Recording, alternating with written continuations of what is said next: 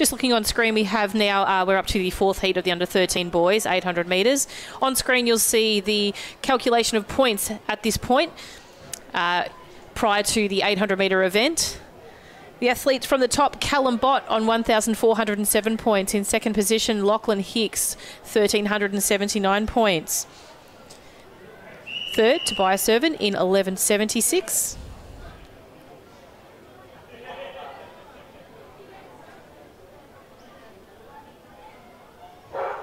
We'll just jump through and introduce the athletes to you in this heat. In lane 1, or position 1, we have Jake from Knox. Station 2, James from Collingwood. Station 3, Jesse from Essendon. Station 4, Johannes from Knox. Station 5, Maddox from Essendon. Station 6, Thomas from Whittlesea City. Station 7, Archer from Mentone. 8, Tobias from Geelong. 9, Jasper from South Melbourne. Station 10, Xavier from Geelong. Station 11, Lachlan from Williamstown. Station 12, Tate from Williamstown. Station 13, Nico from Brighton.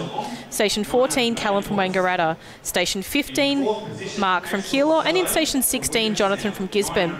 Going to see some really strong 800-metre runners in this particular race, Lachlan. I think that Lachlan Hicks is probably going to be one of my picks in this particular race. But not to mention Jonathan Neathering from Gisborne, who's actually a really strong 800-metre runner as well. So he'll push Lachlan around the track, I'm sure.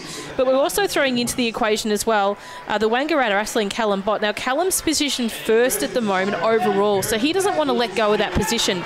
He's going to stay as close as he possibly can to Lachlan Hicks, who is out front in this pack. He knows he has to keep that lead, which isn't a great number of points. It's probably less than, what will we say, Lachlan? I reckon it's about 25 points, maybe if that he's got a lead of Lachlan on, so he can't let him get away.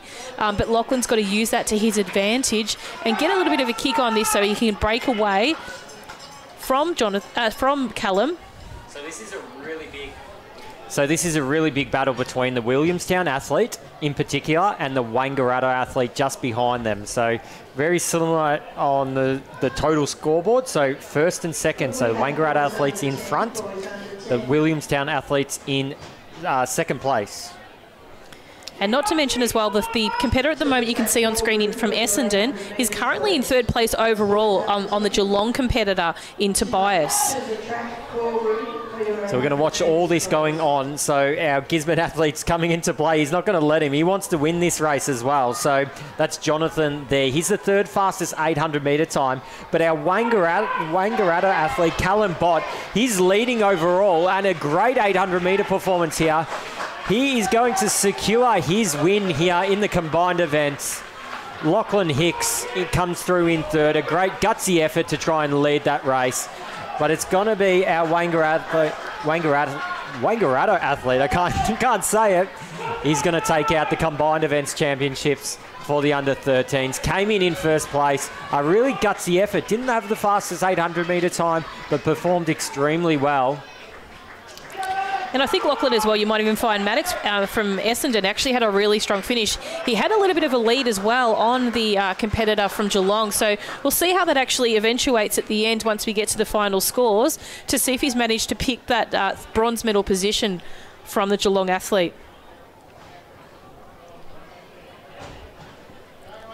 Our final competitor, Nico, coming across the line. So great run by the under-13 boys.